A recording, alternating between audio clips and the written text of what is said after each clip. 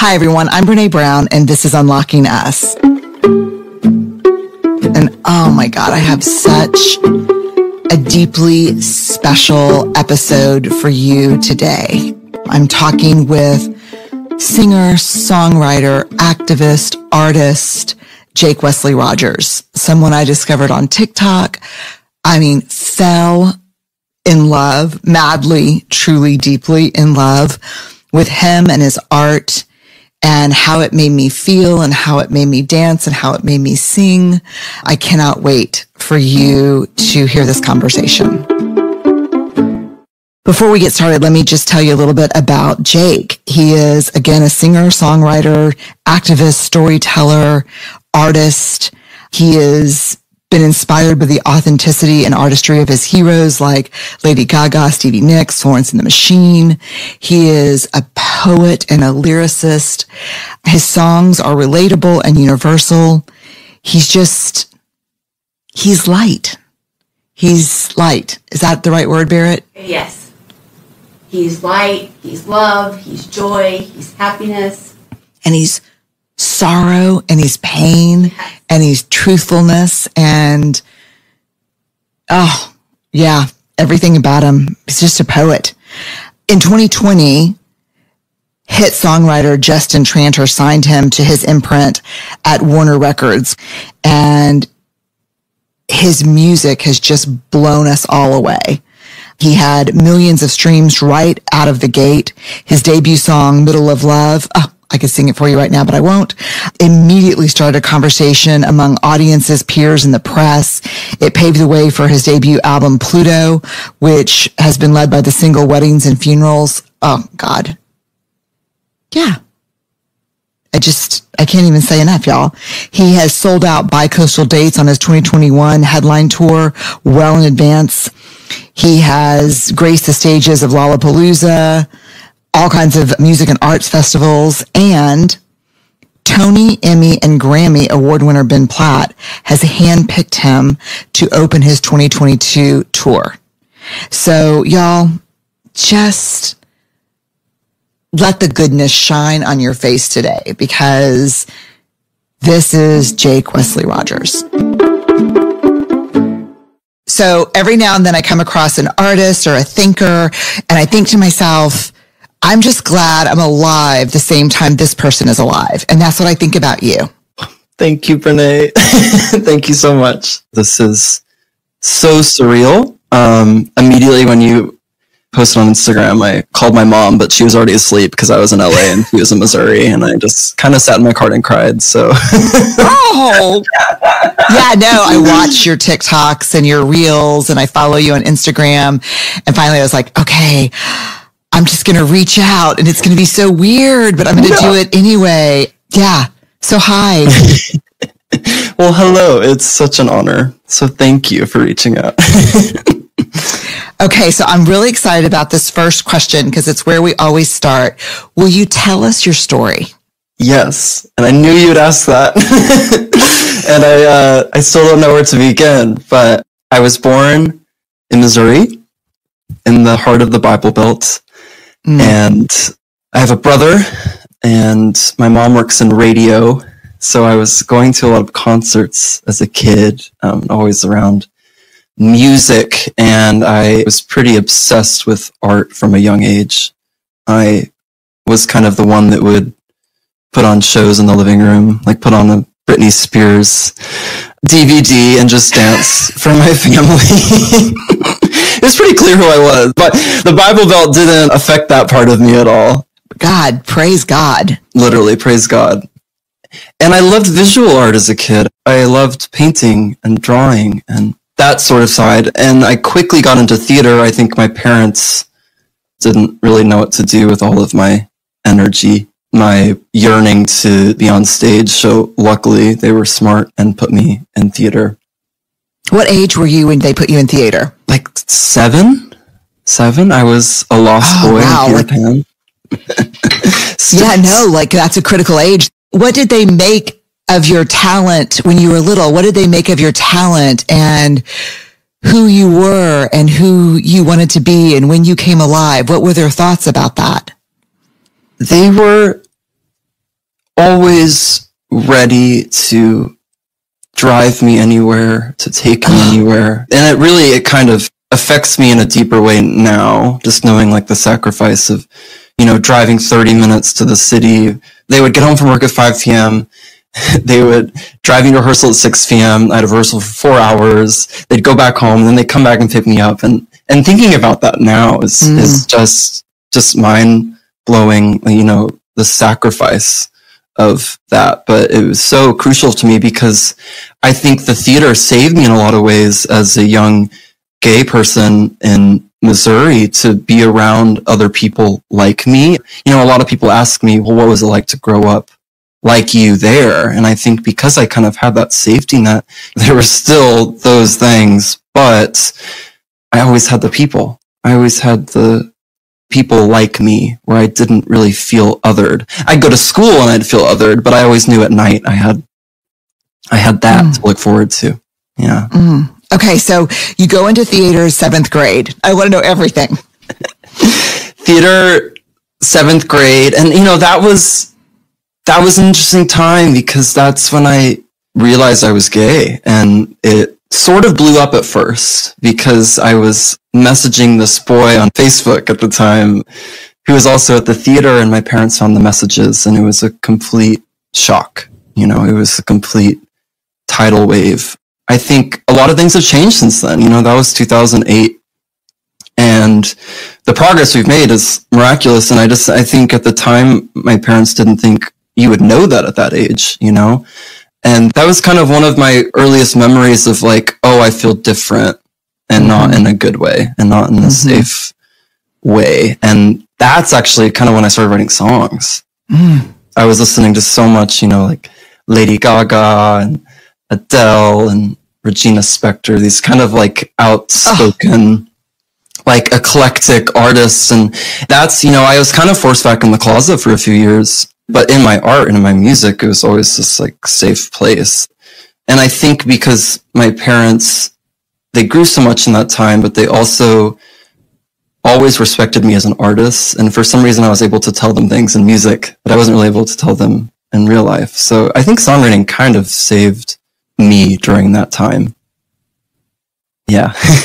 Wow. Yeah, no, a place to put your heart. Yeah. Yeah. Yeah. A safe capsule, because I think I heard Alanis Morissette say like songwriting is cathartic, but it's not healing. And I think what she meant by that is that like, it's this release. It's this, otherworldly feeling. We've all felt it when they're listening to it or making it, but it doesn't heal. It doesn't really do all the work. I think the work when it comes after, and songwriting for me has kind of always been that. It's sort of feels like a premonition sometimes. Like, for instance, I can write a breakup song a year and a half before breaking up with someone. And then I look back and I'm like, oh, I guess that's how I feel. I guess that's how I felt then. It took my ego a while to get there. Yeah. Is it prophetic sometimes? Are you like, oh shit? It does feel that way, but it also kind of feels like a useless magic because it's not like I do anything with it. I write the song and it feels really good, and then it takes the therapy and the meditation and the living and the everything to actually actualize it. So I think that's why music for me is so mysterious, because it's almost like it exists somewhere else, I think that's true. I think maybe it exists on a different plane, because sometimes when I listen to your music, I go somewhere that's otherworldly. Mostly to a place that I want to live when I listen to your music. Thank you. Thank you. That's all I want. And that's what that's what I found so many times. Like I remember listening to Lady Gaga in middle school, and, my mom would take me to the concerts and we'd be all like dressed up. And it was like in that place I could be whoever I wanted to be. And that's the freedom of it. And that's truly what I'm interested in as a creator.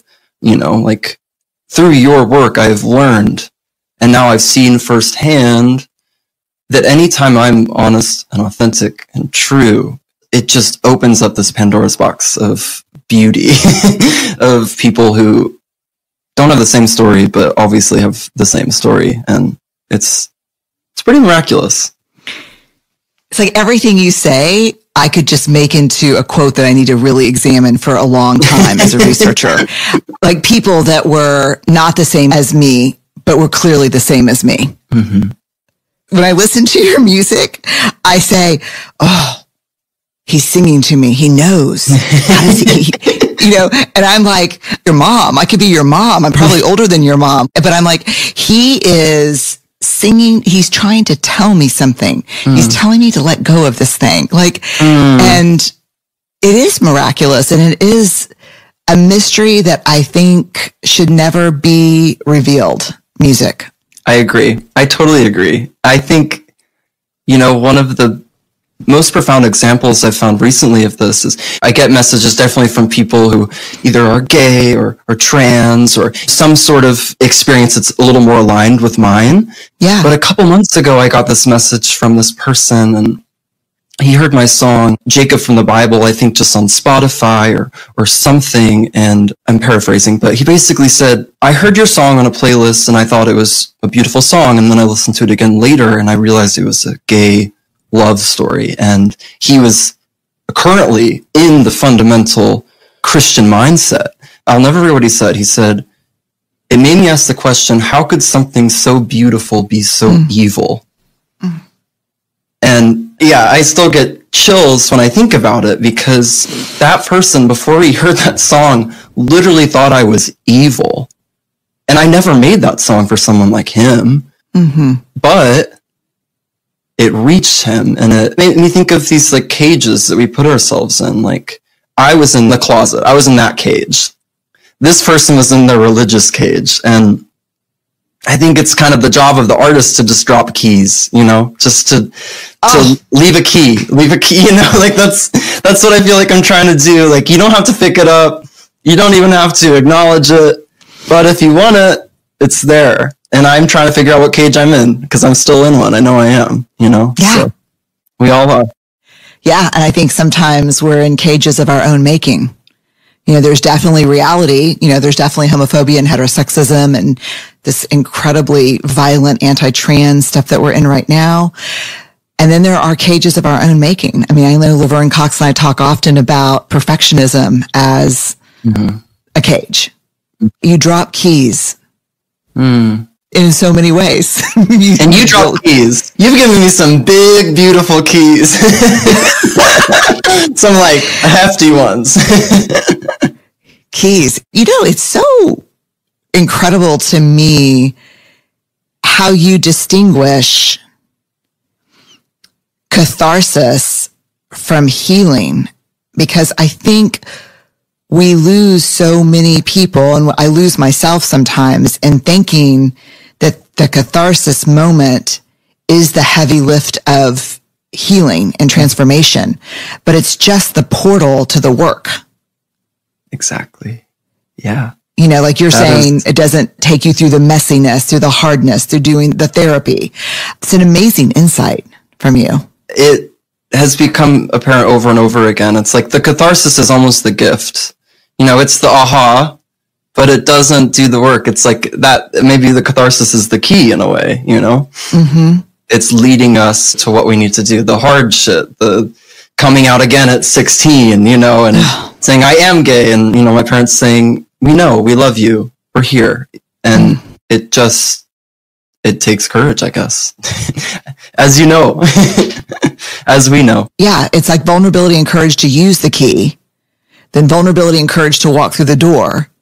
Mm-hmm. And then vulnerability and courage to stay on the other side. That, like, give me a fucking break. Like, can't you just give me a magical moment? Do you know what I mean? Can I just live outside for a little bit? Yeah. Can I have no walls for a while? Yeah, no walls for just, a brief second, maybe. Tell me about high school. There's a line in one of your songs that tells me a lot about high school. Do you want to know how much I didn't like high school? Yeah. I didn't finish high school. I homeschooled my last 2 years. Right on. Yeah. My friends joked about that lyric because they're like, you didn't even go to high school. They're like, how can you hate something that you didn't do? And I was like, well, I tried it and I didn't like it. But high school is interesting in a lot of ways because when I was 15, I was on America's Got Talent. And that was like this, burden gift. That's the word I'll use, in a way, because when I was that age, I thought that that was my way to success. I thought, I need to do one of these shows to do that. And obviously my parents were like, yes, let's go, let's audition. And I ended up making it, like on the live shows. And it was one of those things where once I was done with it, I went back to Missouri, and, everybody in my small town, they were like, oh my God, you made it, you're doing it. And then on the inside, and I didn't have the words for this yet, but I was feeling shame. I was feeling shame that I didn't go further. I was feeling shame that I did it at all. I was feeling shame that I put myself out there, that I'm back in Missouri, and I thought that all my dreams were going to come true. It was just like this weight of shame. But I did learn one very important thing, and that was that this road, any quick fix is never going to be the path. The path is very narrow, and those things don't lead to where I want to go. And I'm glad I learned that so young. It was hard to learn that so young, and I even feel a little silly complaining about it because it was a beautiful opportunity. But I came back at 15 and I was like, oh, Jake was on TV, Jake's doing this. And then I stopped going to high school and just homeschooled. And I think I really committed, though, then to this path of the artist. I don't think I knew that. I don't think I knew that choice I made then was like, okay, that didn't work, but I think I know what can. This is going to be a really, really long road. And it has been. It has been. So high school was interesting in that way. But, I did that. And I also dated, my first real relationship was with a preacher's son. Which has a whole that's a whole nother podcast. But it was like this clandestine experience with Jake doing music, and it was really a hard, confusing time. So yes, to quote myself, I really fucking hated high school. The lyric stands. The lyric stands, yes. And I just want to validate, not that anybody or anything needs it, but you don't have to go to high school to know that you fucking hate high school. I mean, yeah, it's what a volatile mix of shame and insecurity and meanness and armor. And yeah, I remember going to my 30-year reunion, and my husband was like, do you want me to go with you? And I said, no, I don't even know how long I'm going to stay. I need to go because it's like a river. I thought there was a big river behind our house, but then when I saw it as a grown-up, it was like a little creek. And I'm thinking maybe it wasn't as hateful and terrible as I thought. So I just need to go and reality check. Maybe that rushing river is just a creek. And so I went to my high school reunion, and I was there for 30 minutes, and I came home, and he's like, what'd you think? And I was like, it was a big raging river of shit. It was exactly what I thought. I was there. God. And then I made up, I guess, what your experience was like. I had physical safety in high school. Because I just was there kind of like everybody else, just miserable on the inside. And I thought, wow, what about this experience? And you have no physical safety, emotional safety. And so, yeah, your words are powerful.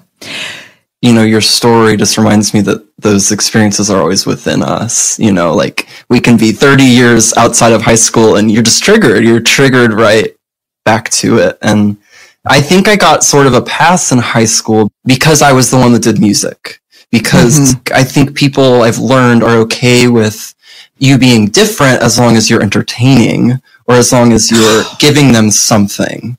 And I think my flamboyancy, all of that, fashion, it was given a pass for the most part because I could sing, and I could sing the national anthem at the volleyball game and blah, blah, blah, blah, blah, all of that. I sort of found my way to fit in. Yeah. And it was as long as you were in service of other people. Yes. That's exactly really powerful and really maybe its own form of violence, I guess, in some ways. Do you know what I mean? Perhaps. Yeah. that you have to make yourself a commodity if you're different, instead of just being different, you know? And I think that's a lot what I was exploring in these songs I just put out, was really embracing that. Because that's the joke, right? That's how funny it is, that we all feel like that. Even the boy wearing Abercrombie and boat shoes felt that. And some, even though they looked the same, they didn't feel the same. I'm assuming maybe they did. I'm sure there's some people that do, but I'm not friends with them.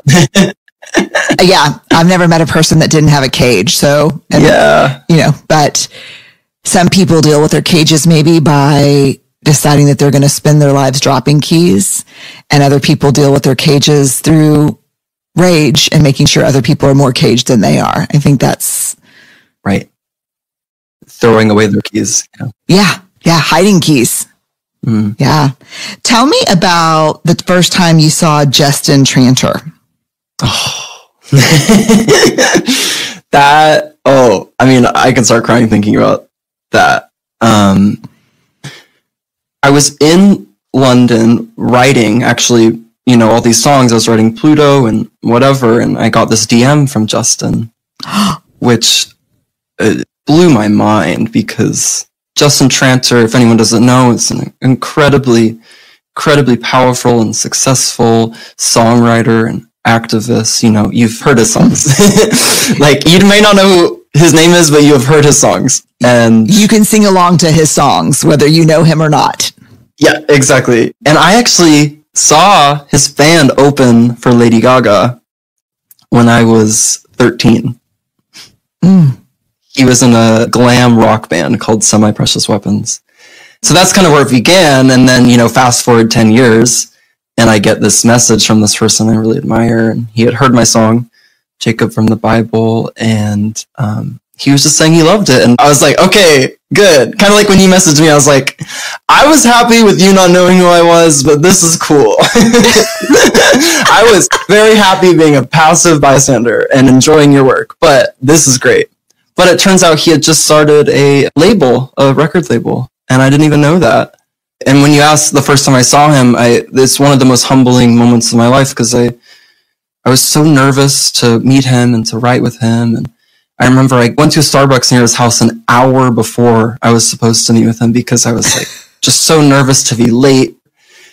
Or like, you know, it's one of those nightmares where they're like, oh, something happened with the calendar. You know, it was actually right now. I was like, I'm not going to do that. And I remember I put on a little playlist. I don't think I've ever even told him this, put on, you know, like Rolling in the Deep, and then probably Edge of 17 or something. And oh yeah. And I just walk in, and I remember he opened up his big, beautiful door, and he just put his arms up, and that moment really changed my life.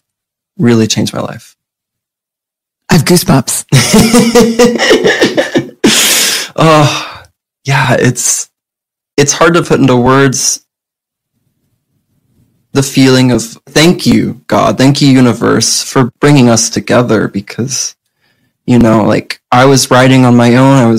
At that time, I hadn't really no proof. I didn't really feel like I had any proof of what I was doing was good or meaningful or whatever. And he kind of met me with all his power and his force and said, no, you're going to do this. And we are going to tell your story, because there are gay rock stars and pop stars. And someone listening to this might be able to correct me, but almost none of them have been out from the beginning. You know, it's only once they're too big to fail. You know, it's only once they have a massive song where no one can deny them. And I think that's kind of the next step, is to be able to be us from the beginning. So I think that's something that he's really encouraged me to do. And it's something that he ran into a lot of trouble with his band. He was telling me, like, he didn't get to plan any late night shows because it was just too femme, too whatever, you know, like all this stuff. And it's like, okay, but we get to do this now, so let's like not mess this up. I feel so much hope when I hear that, and I feel so much grief when I hear that. About a world where you have to have the wind at your back to be who you are, like, versus the wind is at your back because you are who you are. Do you know what I mean? And maybe it is the latter, you know? Maybe that is there. But a lot had to change first. People had to pave the way. Yeah, it's the macro example of the catharsis plus the work. Mm-hmm. You know what I mean? It's like we had moments in history where we confronted our heterosexism and our homophobia, but then there were decades of the work. Mm-hmm. Yeah, and I see you now, and I think that's why when I see you, not only am I completely transported by your music, like your music is so emotional, right? Is that fair characterization? That's me, baby. Yeah. Yes. I mean, it's so emotional. Like when I don't know if it's because I saw your TikTok, but like when I sing it, I'm not just like, hate on me. I'm like, hey, you know, I've got my fists up and then I put my head down and then I come back up like this with my hands in the air. And I'm like, you might as well hate on the sun. Like it is, you know what it is for me? What? Ironically? What? Church. Oh my God. Your music's church. Now I'm crying. Church of love. Church of love. That's one of the best affirmations because church, for so many, has not been that.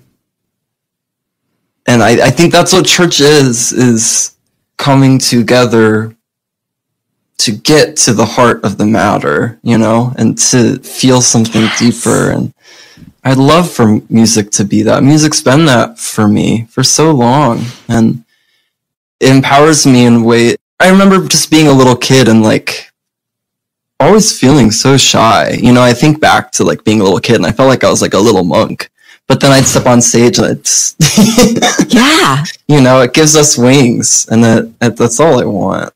That's all I want is just to drop some keys and build some wings. Yeah, you're doing it, man.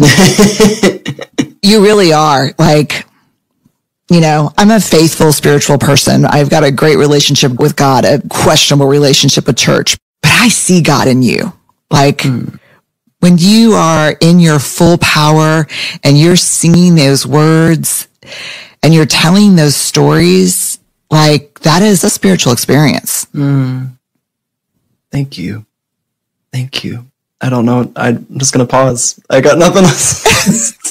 Yeah, it's just, it is like, and I'm in full hallelujah praise mode when I'm singing along with you. So it's not pretty, but it's real. Well, it's funny because I feel like when I wrote that chorus, like hate on me, I like started laughing because I was turning to the person I was writing with and I was like, is that the stupidest thing I've ever said? It was doubt because I was like, to say hate on me. And then he's like, no. I was afraid in that moment. I felt it so much, I think, that I was afraid to say that. You know, I was afraid to like be that bold and that whatever self-lovey or loving really because I hadn't felt it before. And I think in writing too, like the times where I'm sort of kind of laugh or I'm surprised are usually like, those are the best moments. I mean, that's catharsis. I never thought I'd write a song that said hate on me in it. I can put that on as sort of some armor, you know, like if I get any comments or whatever, it's like, no, you might as well literally hate the sun. Like that is how foolish it is to pass judgment onto someone else, is by hating the thing that gives us light. So I swear to God, I should have not shaved my legs today because I've got goosebumps for like the 5th time. There was no point in it this morning at all, even though I was trying to look spiffy for you. I thought about that lyric a lot as a shame researcher. Hate on me, hate on me, hate on me, hate on me. You might as well hate the sun, shining just a little too bright. Fucking, that's church. Sorry. I mean, let's go to church. it is. Well, let me ask you this. Who inspired you? Who took you to church? Who took you to that place when you were young listening to their music? Which artist took you, transported you to what was possible. I've talked about her a lot, but Gaga did. Gaga did for me. It was her ugliness, not her being ugly, she's beautiful, but just her embracing of those ugly things, of the darkness and the thing that makes you different, and singing about that. You remember hearing Born This Way for the first time, and I was like, oh my God, like I get to live in a world where this song is on the radio.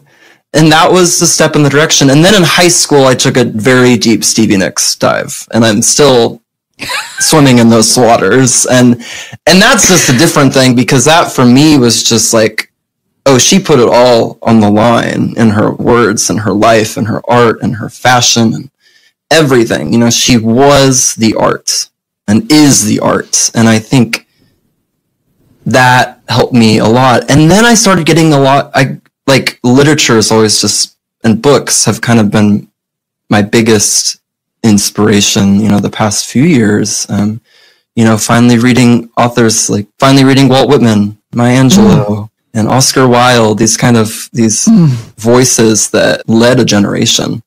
And I feel very carried by those people, and I think about them all the time. So all those people, they're at our church. They're at our church. This is a church I would go to.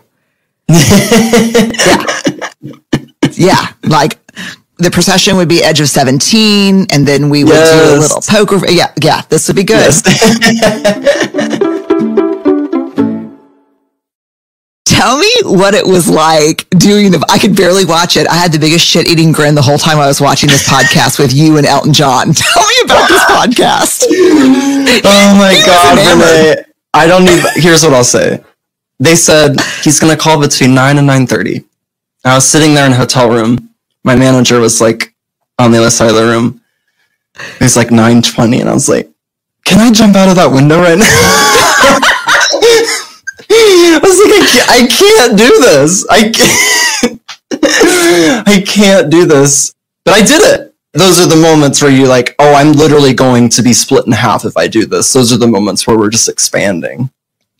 And I feel like I expanded. And I also feel like I have a knack for, and my body does this really beautiful thing where it just kind of hides things from me until I'm brave enough to confront them. And I think that's one of those things. And I'm probably going to wake up in a couple months and have a heart attack.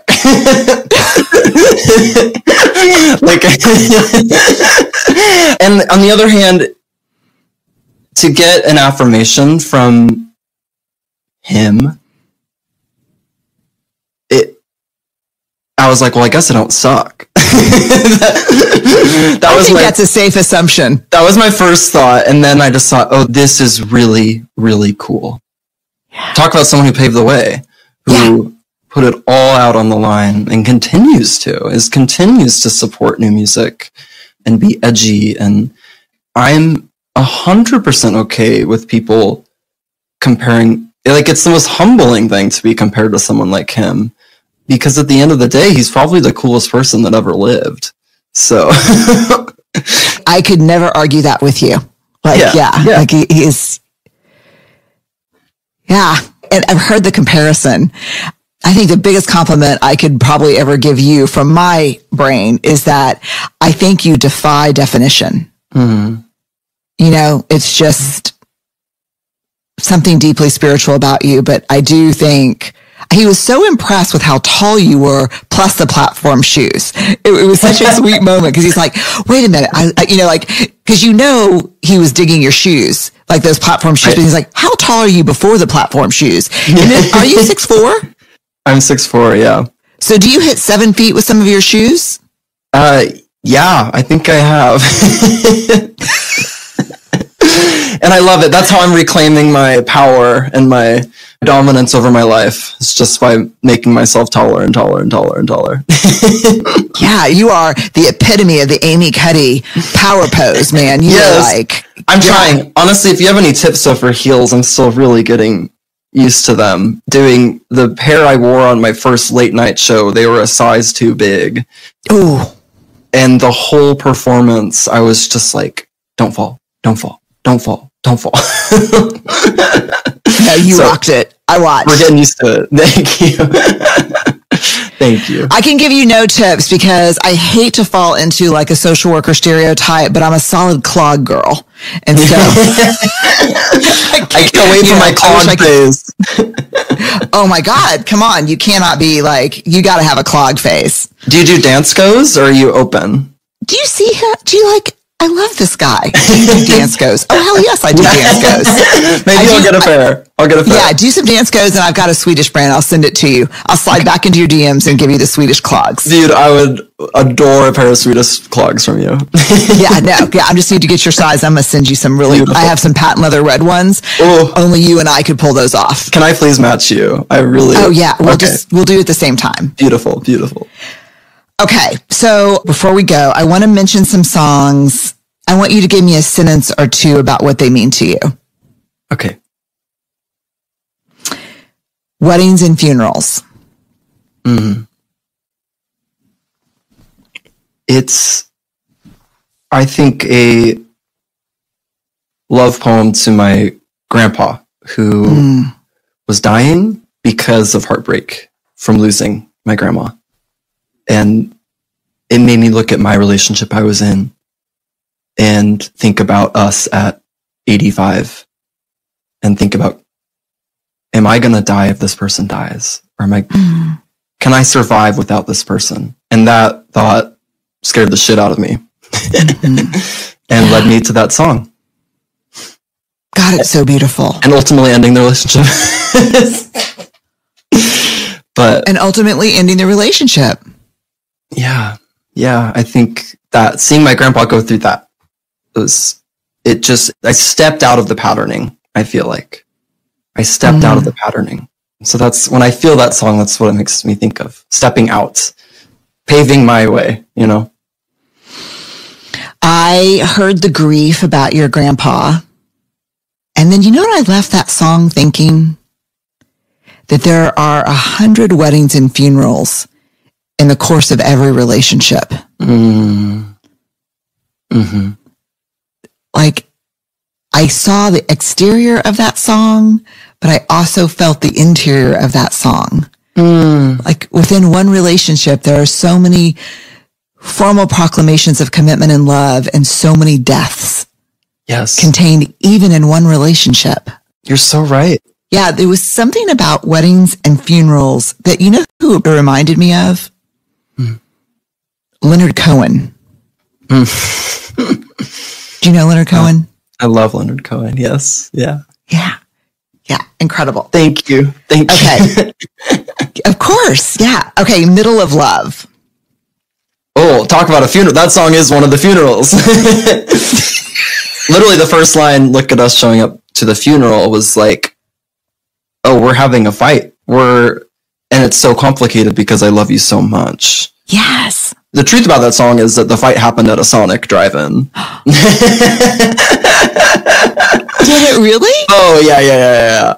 And it was one of those, this could either be a funeral or lead to another wedding. And it led to another wedding. And it was beautiful for a time after that. So when I think of that song, I think of, I guess, the weddings and the funerals of that relationship and of how much I loved and how hard I loved and how hard it was to love and how hard it was to leave, but how much love there was in leaving.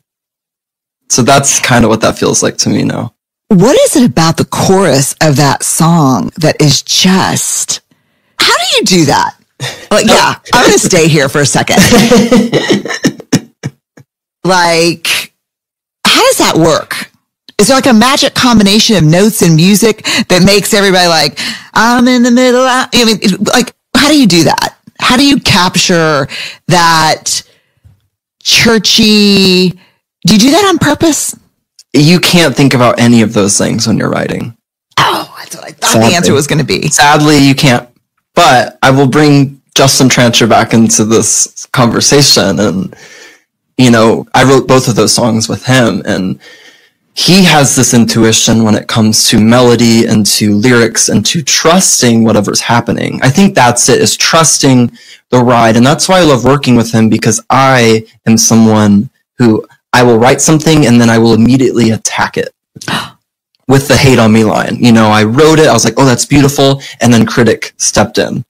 And Justin, being so free and open and smart, frankly, says, no, that's fucking great. Let's do it. I remember when I wrote the lyric, I was like, middle of love, like, that's kind of a simple title. Where's the depth in that? And Justin's like, no. And that's my work, right? That's my work. Yeah. Trusting what's happening. But I think collaborating with someone who does encourage that and does say like, no, this is really good. This is worth fighting for.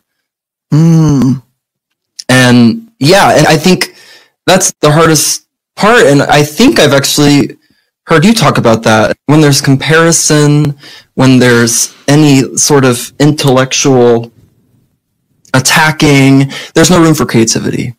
You know, like creativity exists in this place where you're not thinking about anything like that. But I'm someone that a lot of time exists in the other place. But I'm lucky enough to be able to clear moments where I can find that sacred energy and not compare myself and not try to make something that sounds like this or that or whatever. Okay, I want to ask you about two more because this is just, Pluto. Oh. When I was a kid, Pluto was still a planet. I'm still kind of sad about it. It's so funny because I don't know how you thought of that line, but I remember, you're going to think this is so crazy dumb, but I remember having to tell my kids that Pluto had been decommissioned as a planet. And I remember my daughter's 22 now and my son's 16. And I just remember it was a moment. Like people were really sad about it. And my son had a big mobile of all the planets. And he said, well, it'll stay a planet in this room. And so when you started your song that way, I was like, I'm not going to make it through this. Yeah. I think, and what I remember feeling was exactly what you're talking about, is like, oh, they can't take him away. And for some reason, I made him a him. I don't know. He just seems like a little sweet planet. Yeah, a little sweet guy planet. He's all the way out there. He's the coldest one. He's the darkest one. And then suddenly we said, actually, you don't belong anymore.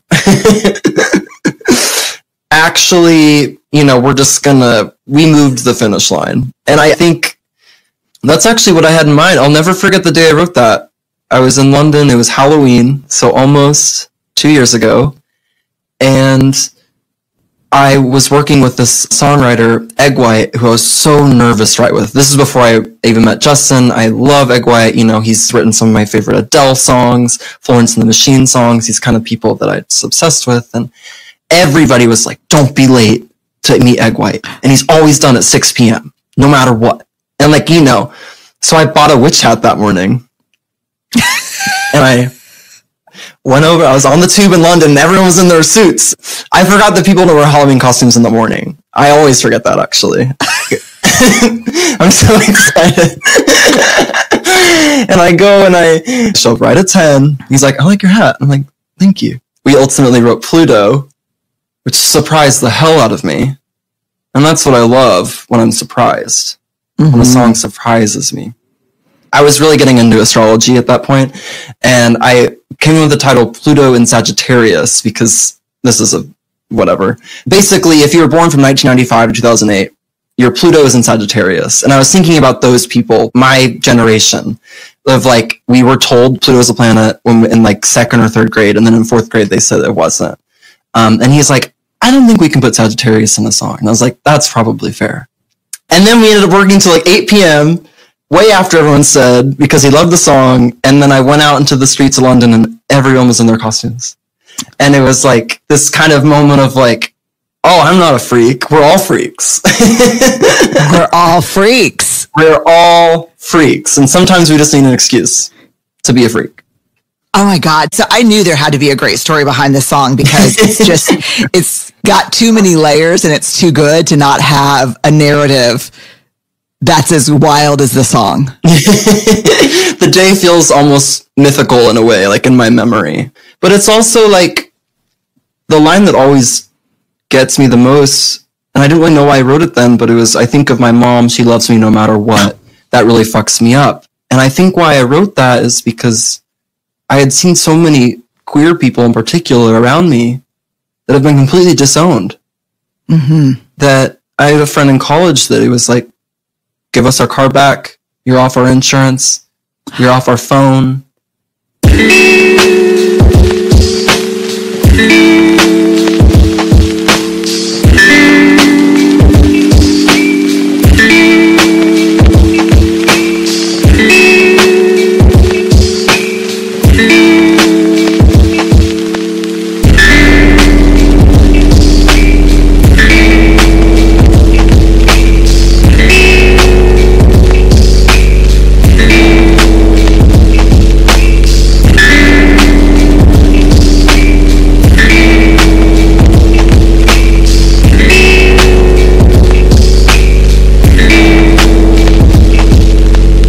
And I was like, oh my God, I have parents that didn't do that. And there was this sort of guilt. You know, it does fuck me up. It does fuck me up to be loved unconditionally. And it's something that I need to work to allow because I don't think it's our nature or my nature to like be okay with that kind of love. And that's kind of my work right now, is to allow myself to be loved in that way. It's not easy. It's vulnerable, you know, it's scary. It's not easy to be loved like that. And I think, and maybe the most unconditional, being loved like that unconditionally, what it asks in return is self-love. Totally. And that's a big ask. Because if you are being loved, yeah, you must love yourself in order to have that love. And okay, taking notes from my therapist. I just take your songs and we just go through like lyric by lyric. Okay, last one I want to ask you about before we get to rapid fire. Hold on, I've got all my lyrics right here. Oh my God, geez, this song. Whew. If your church, this is like I don't even know, this is communion or something here. Cause of a scene. Ooh. I'm quite good at secrets, according to my horoscope. I spend my life conflicted. Heavenly bodies made it so. God dang it. That song sort of makes me want to throw up still. Really? And that it is the closest I feel I've ever gotten to me in a song. It's the most understood I've ever felt by something I've made. And it's so cathartic to sing, and so painful too. Because I think I wrote it when I was really starting to understand patterning and what love could do to someone. And oh God, and singing the bridge, especially now that I'm playing shows, it's like every time just kind of hurts because, my grandpa and my ex had the same name and they never got to meet because my parents didn't think it was a good idea. I know I honored their request, and now they're both out of my life, and it's not easy. It's definitely not easy, but I'm glad I have it to sing. This song really is the communion song. It is the breaking of the bread. You're at the rail, man. Well, it's so hard to ask for what you need, I've found. And that's what the song's really about. That's what the song is. I had my horoscope read and they said, oh, you're really good at keeping it inside, of bottling it up. This planet. And I was like, oh God, like it's your work to let it out. And then ironically, I let it out in a song.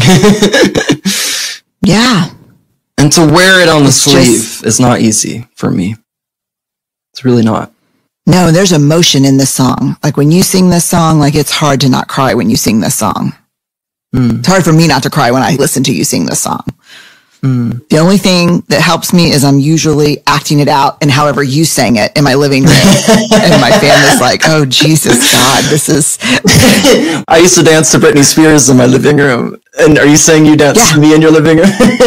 I totally do. No, I make the fists and I strain and like all the veins in my neck come out and I'm like, I'm blue like I do the whole thing. It's like, yeah. Well, I don't know if your kids will be listening to this, but would you please record that for me? Because I really want to see it.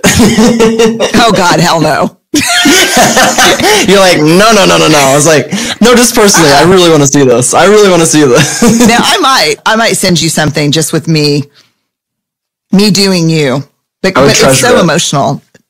I would treasure it. All right, you ready for some rapid fires? I think so. I got to ask you before we do this, your clothes are fantastic. No.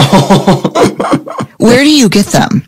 Anywhere, everywhere. I mean, I love thrifting, but lately a lot of the costumes, I've been able to work with designers and stuff like that, kind of crafting. But, that's like one thing I just loved as a kid. Like I would have these little journals where I would like design outfits. And I really feel like my mom said recently, she was at this photo shoot I was doing and she's like, oh, your inner child must be so happy right now. Because when you were a kid, you just loved like putting on my clothes or putting your dad's clothes. And I love it. I really find a lot of power in it. So yeah. It's beautiful. It's art, right? It is art. It's art. It's wearable art. And I did get out my little tea thing to see how heavy it would be to wear it as an earring. I have to... Because when you do your TikToks and what's that thing called? Like a little tea holder? What's that thing called? Tea steeper. And you've got the tea steeper in the cup and then you sit up. It's funny. It's funny to me. I just love to spread the light. And, that was my first, I made 3 TikToks last year and I did not want to be on the app. I was very resistant towards the app. And I made a TikTok where I had the tea in the earring and then I was reading these sentences from this New York Times article where they're talking about how Abraham Lincoln was most likely gay. And, in the end, I say the tea is done. And that's the first thing that ever like went viral or anything. And it freaked me out so much that I like deleted the app for like 3 months. But then I took it back and now I just, I woke up this morning and I was like, Brene Brown knows who I am because of TikTok. Thank God for TikTok. I'm not mad at TikTok anymore. Yeah, I know. I just, like, my husband will literally be like, you got to go to bed and stop watching him on TikTok. It's like, look, you find your liberation, I'll find my liberation. Yeah. Yeah. Okay. Ready? Number 1, fill in the blank for me. Vulnerability is? Courage. Okay. You, Jake, are called to be very brave, but your fear is real. You can feel it in the back of your throat. What's the very first thing you do? Call my mom. Can we make hearts come out of the podcast stuff when he says that? Okay. What is something people often get wrong about you? My height. I don't think they think I'm this tall. The last TV show that you binged and loved? The Sopranos. Oh, man. Did you love it? I do love it. I do. Yeah. Oh, okay. One of your all-time favorite movies? Not even just because it's Halloween, but Scream is like my favorite movie of all time. And I really couldn't tell you why. There's no rational thought for it, but it is. Yeah. That's great. Okay. A concert that you'll never forget? Lady Gaga, Monster Ball. Favorite meal? Chicken tenders. You're doing right by your generation, Jake. I don't even eat gluten anymore, but it's still my favorite meal. Yeah, that's fair. Okay, what's on your nightstand? Lately, it's changed a lot because I haven't had a consistent one, but I really love to keep Leaves of Grass by Walt Whitman on my nightstand and a little crystal. Yeah. A snapshot of an ordinary moment in your life that gives you real joy. My hour I take in the morning to meditate and do yoga. Tell me one thing that you're deeply grateful for right now. I am deeply grateful to I'm back in Nashville right now, and I've been in LA for 2 months, and there's no differentiation in the weather. And I'm just so glad it kind of feels like fall. Like really, it's really making me happy. The seasons. Yes. Yes. Yeah. Okay, before we get to your mini mixtape, which I was so curious to see, do you have any news to share with us about Ben Platt? Ben Platt! Yeah. This is like, oh my God. Yeah, I'm going on tour with Ben Platt next year. It's like 27 dates, North America, so everyone should come. We're coming to Houston, I'm pretty sure. Oh, I'll be there. Okay, cool. I'll see you there. I can't wait. Yes. Yeah. I'll wear my red clogs. Just so I'll wear my red clogs. Okay. We make these mini mixtapes of all of our podcast guests on Spotify, and we asked you for 5 songs you can't live without. So Strong Enough by Sheryl Crow, Born This Way by Lady Gaga. Oh God. The Joke by Brandy Carlisle. Come on. That song. Dancing on My Own by Robin, and Landslide by Fleetwood Mac. In one sentence, what does this mini mixtape say about Jake Wesley Rogers? I like to have fun while I cry.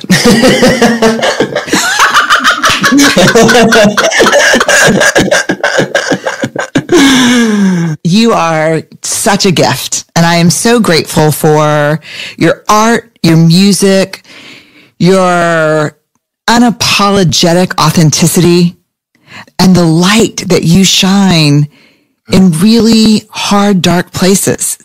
You make the world better. Thank you, Brene Brown. You make the world better. You have made my world better, and that effect has allowed me to shine in this particular way. So I'm so grateful for you. Thank you for having me. Oh, my pleasure.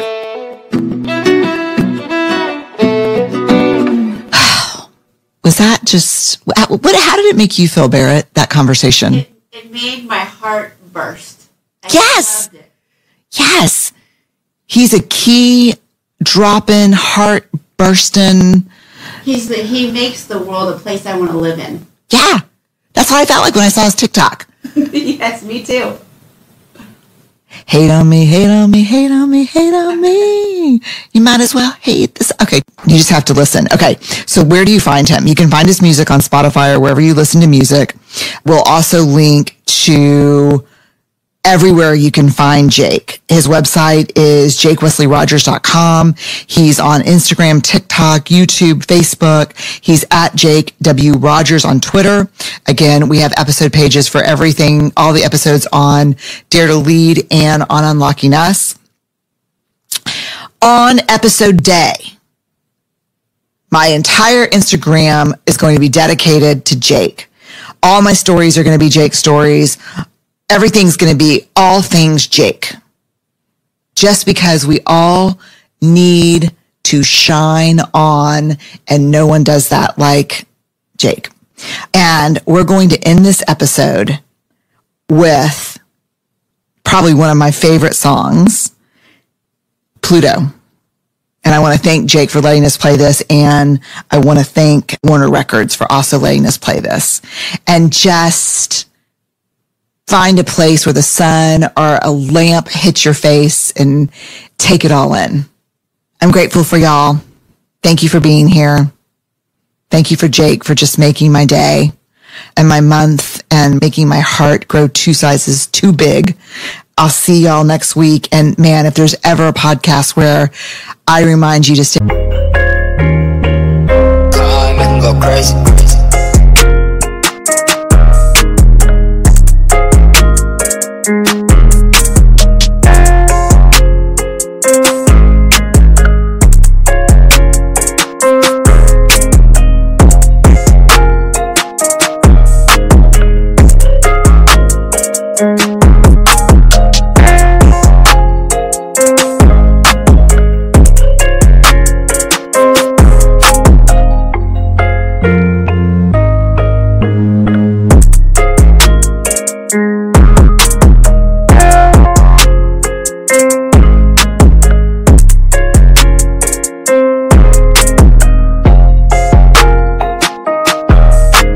Awkward, brave, and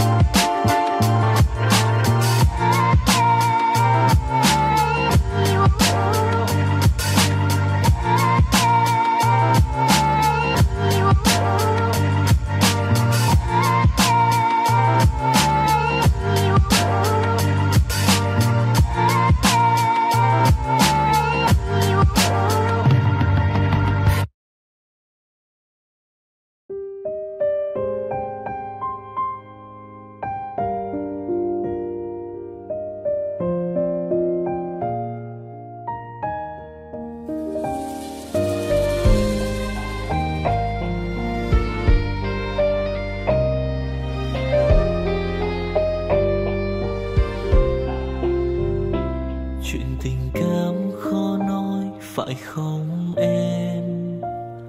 Chuyện tình yêu đâu biết được ngày mai. Rồi hôm nay em bên ai, nhìn em khóc trên vai. Thôi hãy quên đi, về với em hiện tại. Anh còn nhớ về ngày ta còn đắm say. Anh vẫn nhớ về người bên anh khi ấy. Em đã quên rồi câu hứa yêu trọn đời. Em bỏ anh rồi, em vui tình nhân mới. Cuộc tình này đã khác rồi, mình kết thúc em ơi. Chuyện tình này đã chết rồi, còn tiếc chi em ơi. Một lần em gian dối rồi, còn cố yêu không vui. Một lần em đã phản bội, làm vết thương chưa nguôi. Thì anh vẫn sẽ mỉm cười, người khác làm em vui. Còn anh xin kết thúc và giữ chút đau thương thôi. Ở nơi xa luôn nhớ về một mối duyên tình phai. Đường em đi nay khác rồi, còn mỗi anh đơn côi. Đường em đi nay đã khác rồi, còn riêng anh mãi đứng đơn côi.